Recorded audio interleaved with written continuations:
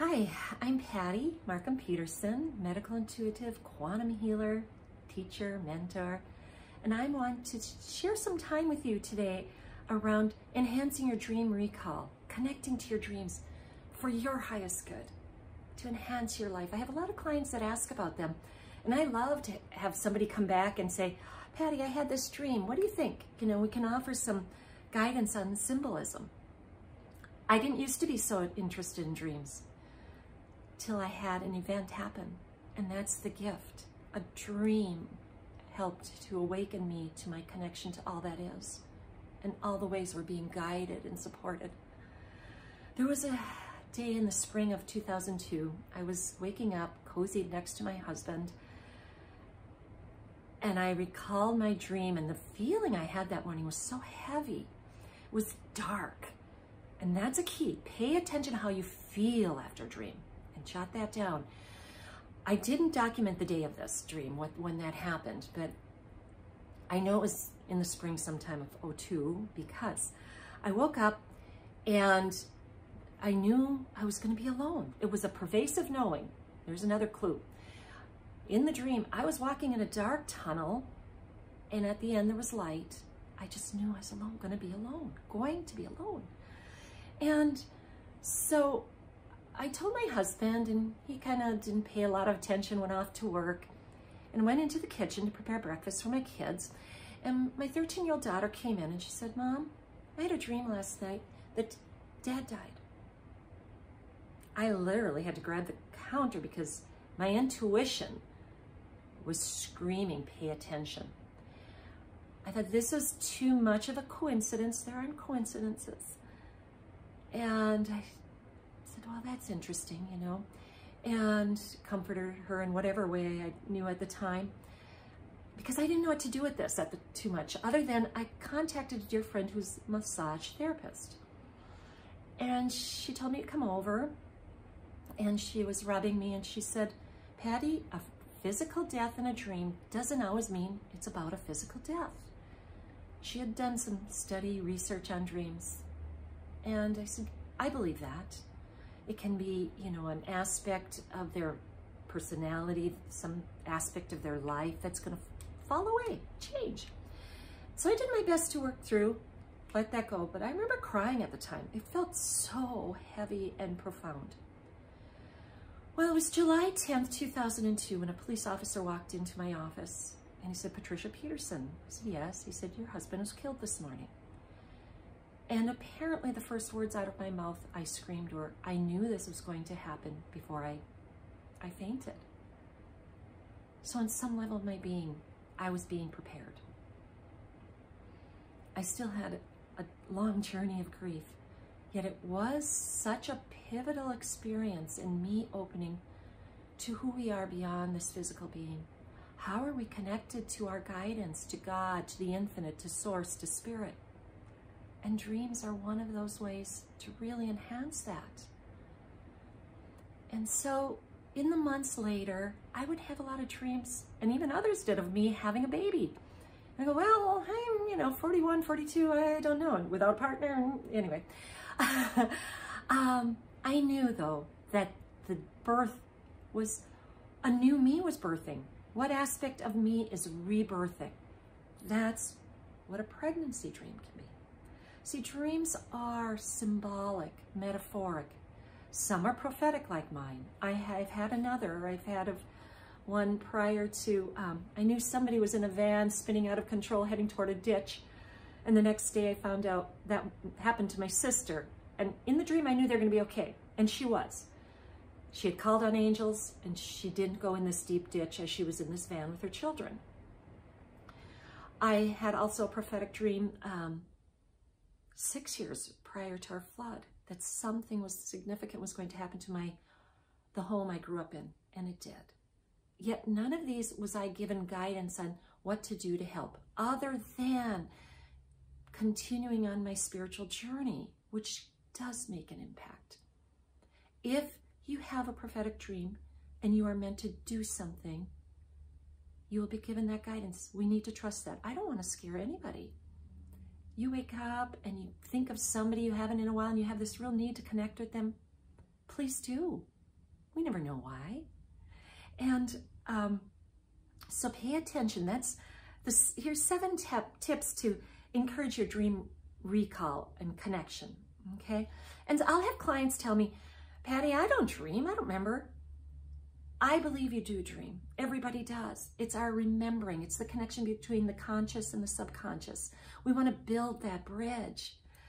So during our sleep, our spirit leaves our body. We travel. There's a lot that happens there. I encourage, here's some tips, okay? Number 1 is to have a dream journal.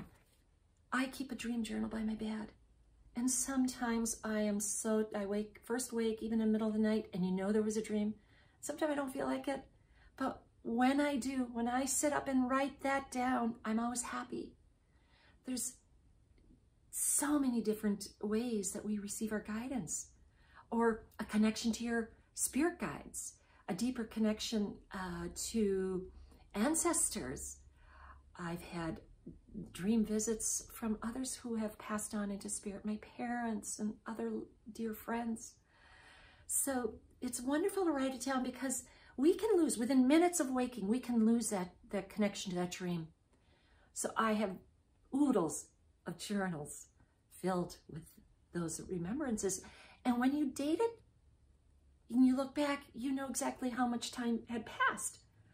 You know, one for me was a couple months, the next, one was within days, another prophetic one was years. In spirit world, the time really has no relevance. So the first tip is keep a journal by your bed. I also encourage you to clear the energy in your bedroom. Keep it conducive for good dreaming. Get out the electromagnetic influences. Don't have your cell phone right by your bed. I encourage you to put crystals. I have crystalline pyramids that help clear EMFs. Put things you love underneath your bed and around you. Enhance that. And as you're getting ready for bed, clear your energy. I teach the container practice, as do my mentors. It's on their website, shriandkira.com. Check that out under practices. And prepare for bed. Often, calming down. Try not to have screen time. Getting your system to slow down and not be so stimulated up here. Spending a little time in meditation. That helps the third eye, which can help your connection to your divine spirit and to see beyond. So meditating, looking at a candle perhaps. How about soft music? Going to sleep with something very soothing and relaxing. I like to put one hand on my heart, one on my forehead, and breathe. Connecting these two so we get more out of our head that's so active during the day and more into our heart. This is where your wisdom is. This is what's wanting to come forward. This is where we connect to all that is. It's not an endpoint though. It's to open up in here too, okay? You could even write before going to bed an intention on what you'd like to connect with in your dream. I did this a lot in those early years after my husband transitioned. I wanted to see him so much.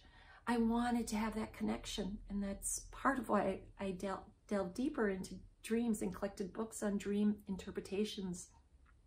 Trust what you're called to. And so I'd write my intention to please connect with my dear husband. I want to see and feel his love. I've done that with my parents. I've held intentions to have greater clarity on direction with decisions. And then you pay attention in the morning when you wake up. Write down, how do I feel? Was there any symbolism? Was there any other words that I remember? Jot anything. And even if you don't, just start writing. Sometimes just start writing what I felt or know, and consciously you may not know, but it may flow from your deeper wisdom self. Any form of a prayer, your own prayer before bed, connect to your higher guides, your true self, your higher wisdom, God, source energy. Taking time to do that with sincerity. And as you get into bed, hold that prayer, hold that intention, that in the morning you will connect with it for the highest good, no matter what it is, because there is no right or wrong. And this is just practicing to deepen that connection between conscious and unconscious part of the brain and your deeper wisdom and who you are. Feel your guides, call them in if that feels right for you, your angels. And let it just be. No stress whether you remember them or not.